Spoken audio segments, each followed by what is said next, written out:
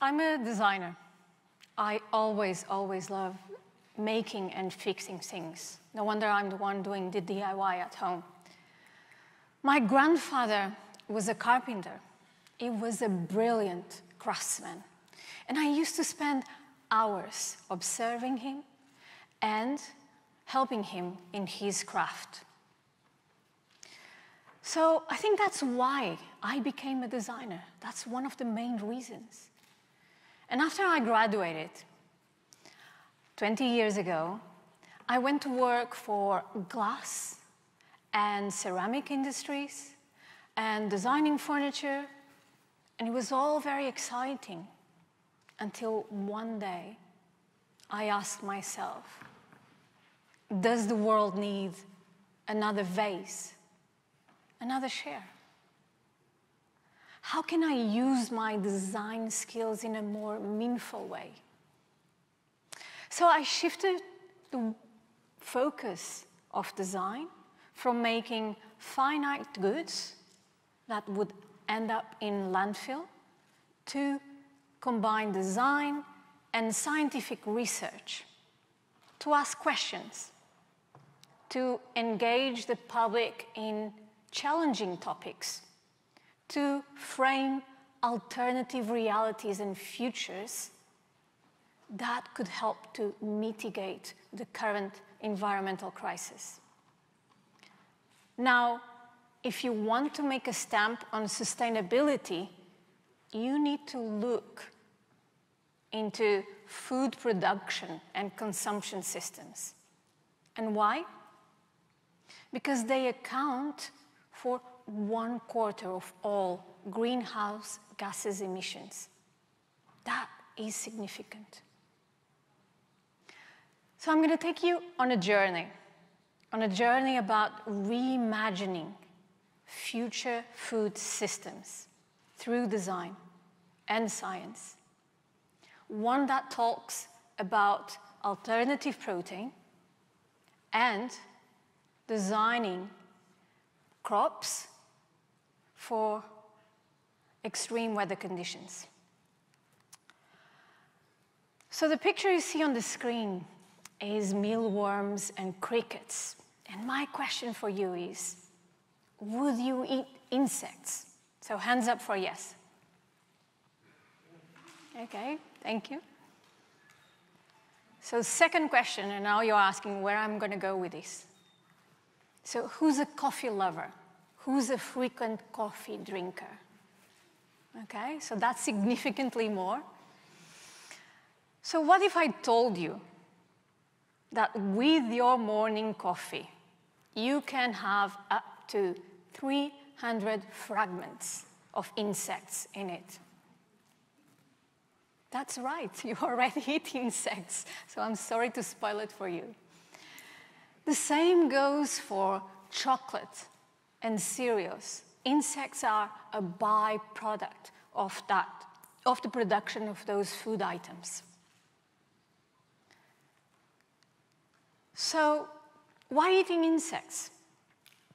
Insects are rich in proteins, minerals, vitamins, fats that are crucial to our diets. But more importantly, they have a lower ecological footprint. So they use less water and less land than traditional proteins. Now, if you look into feed conversion, which is the numbers you have on screen, for 1 kilo of beef, to produce 1 kilo of beef, you have to have 10 kilos of feed. How wasteful is that? Does that make sense? But to produce 1 kilo of crickets, you only need 1.7 kilos of feed. Moreover, 80% of the insect is edible and digestible. And you might disagree with me on this one, compared to 40% for cattle.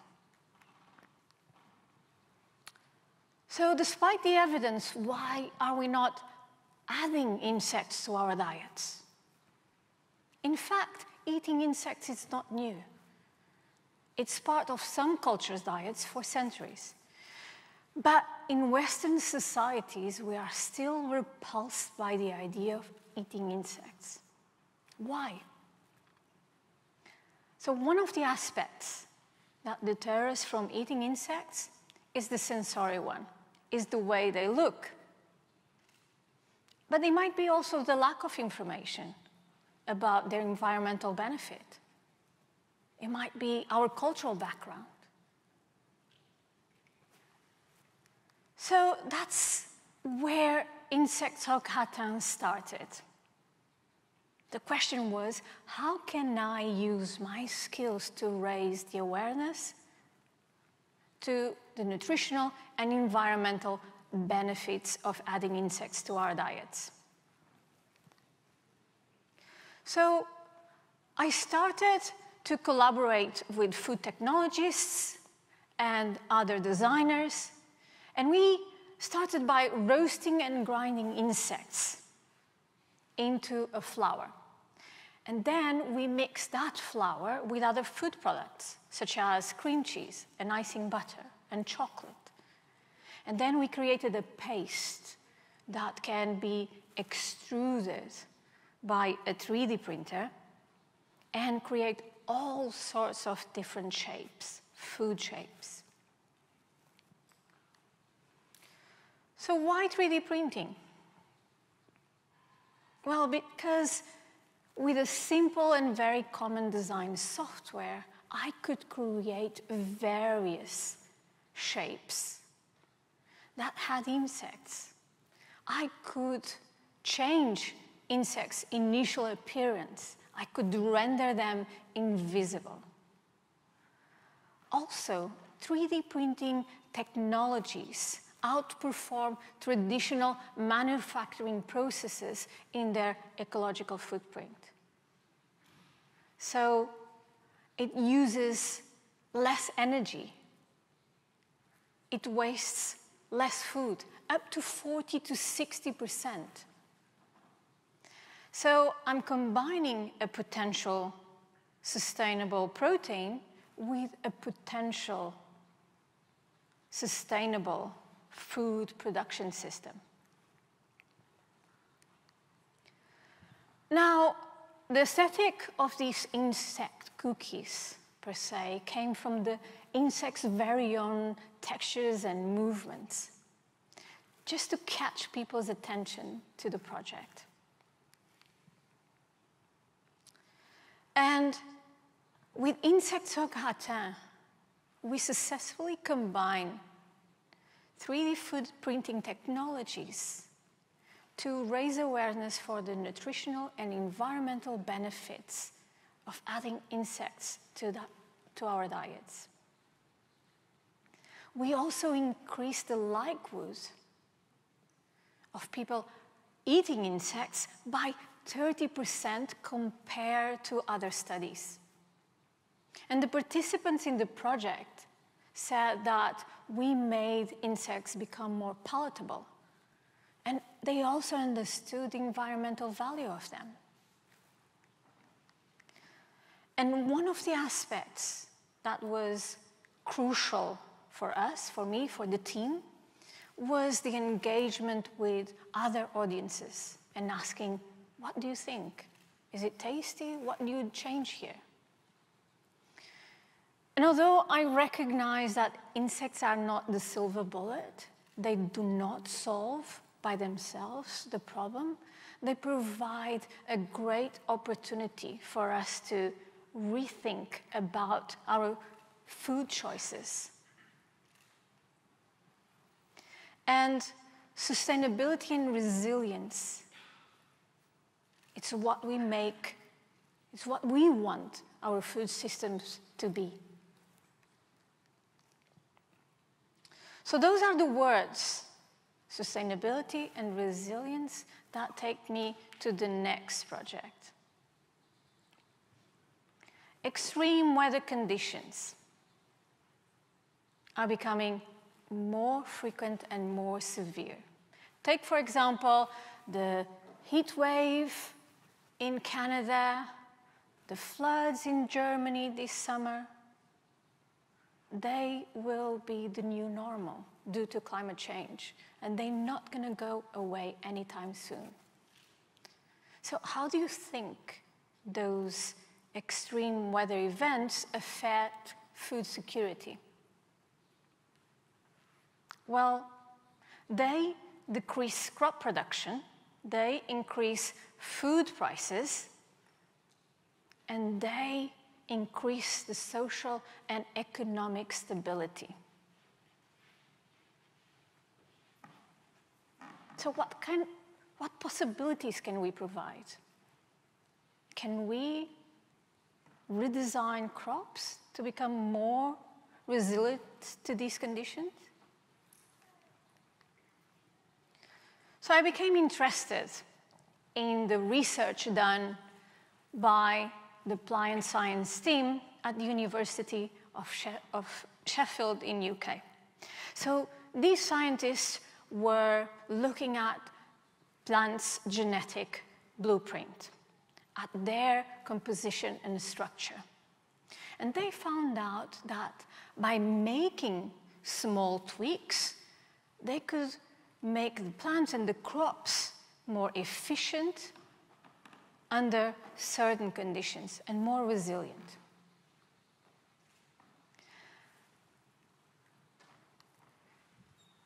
So by that collaboration, I developed the project Upflands.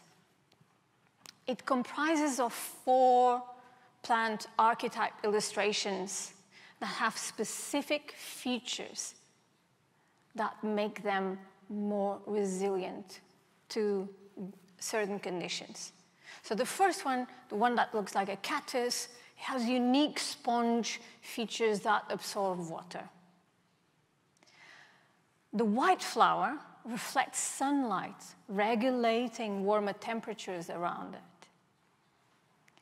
The leaf lace, it's inspired by duckweed, which thrives on water.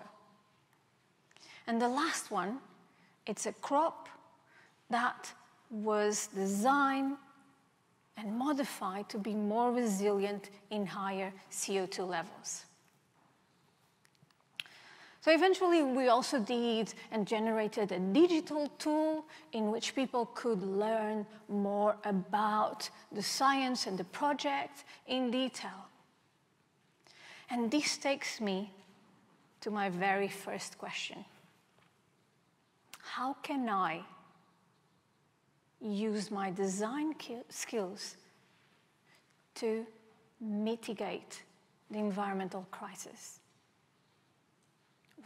What if I provide a new eating experience about eating insects?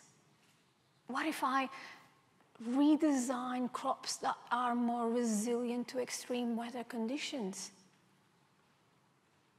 Balancing out social and economic stability. I'm going to finalize my talk with a quote that talks about my and other designers' approach to design, which is called speculative design.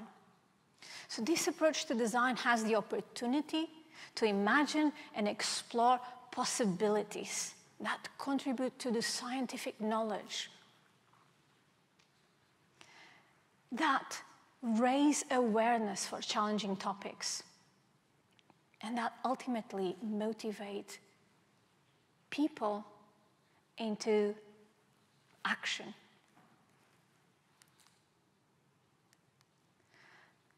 So I would like to go back to my first picture. So after this talk, after learning about the potential environmental benefits, would you consider adding insects to your diets? Hands up for yes. Thank you, that's the spirit. So, to you, a question to you. How can you use your skills to make an impact, a positive impact in the world? Over to you. Thank you, and thank you very much to everyone that contributed to my project.